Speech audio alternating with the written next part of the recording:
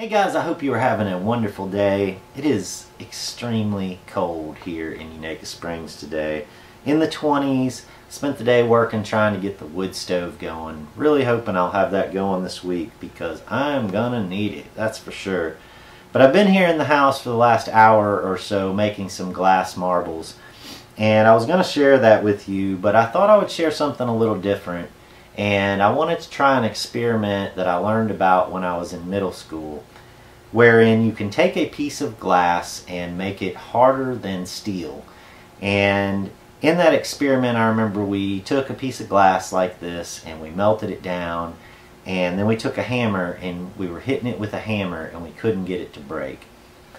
And having done some more research as an adult, I learned about Prince Rupert's drops, which is what we're going to try and make today. I've never attempted to do this at home, so figured I would try it today. And basically what happens with a Prince Rupert's drop is that you melt a piece of this glass. We're going to let it fall into a cup of water. And as that molten glass hits the water, the outside of the glass begins to cool immediately. It instantly cools the outside of that glass and it locks in the shape of the drop. The inside glass, however, is still cooling, and as that glass is cooling, it tries to pull in on itself, and in doing so with a droplet shape, it just creates much more tensile strength, so that the outside of the drop will have extreme compressive strength while the inside will have extreme tensile strength. The end result will be, hopefully, if I do it right, a small teardrop, tadpole looking piece of glass that I cannot break with a hammer. But if I chip the tail off of it, it will shatter immediately. And because it loses that strength on the outside of the shape that's holding it together. It's kind of similar to an arch, the way an arch works.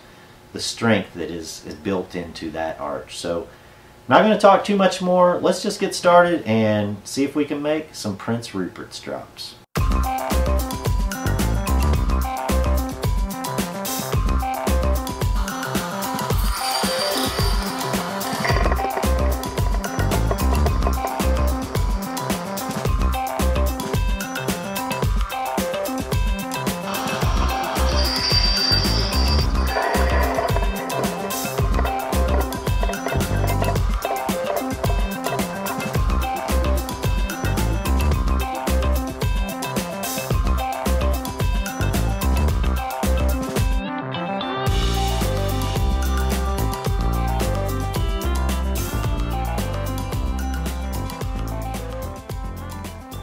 Alright, so there we have one of Prince Rupert's drops, and you can see it's a little drop here, and then just like a tadpole it comes back to a tiny tail that is thinner than human hair at the tip there. So the principle here is this is super strong, but if you even sort of break this tiny tail, the whole thing will shatter. But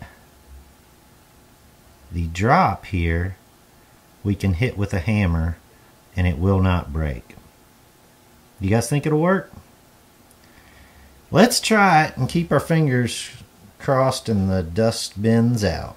Just so you guys know, I'm taking quite a risk here because I'm going to have to hold this piece of glass in my hand and hit it with a hammer. So I'm putting a lot of faith in this little thing not breaking. But let's try it. See, I'm scared that at the wrong angle the tail will actually snap just from kind of the leverage of the hammer hitting it, so I'm a little nervous. Alright, attempt one.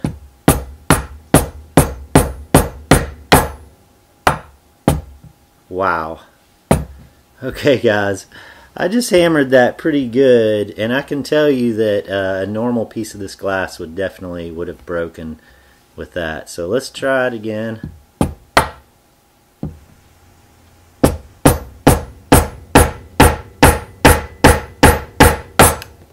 Oh, I let go of it, and I think the tail might have snapped.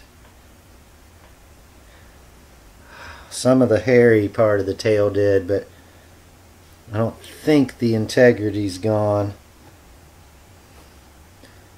I guess I'll know when I start hitting it with a hammer again. It's really hard to hold on to, just that little tail. Dang. I'm hitting it. Let's try it a little more then. Let me get a good swing. You think this is a good enough swing? Or something like that? You think that would break glass?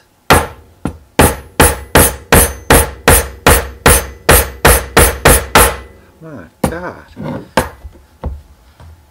That's unreal. That's pretty unbelievable. I mean, I've been sitting there beating on this with a hammer, and I don't know if you guys can see, but there's little dents in my table right there. Like I'm hitting this thing. I mean, that would break my finger.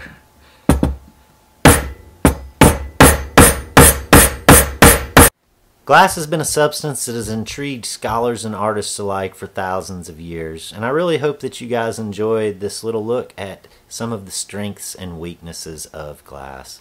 It's really a neat experiment for me today to be able to make a little piece of glass stronger than steel.